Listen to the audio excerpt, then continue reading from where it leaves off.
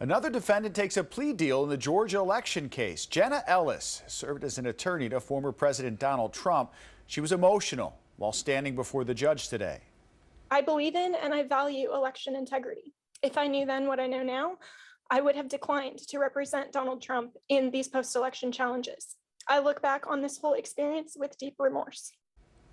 Ellis pleaded guilty to one count of aiding and abetting false statements in writing.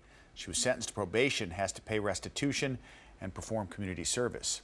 Watch breaking news on YouTube. Subscribe to ABC 7 Chicago Eyewitness News.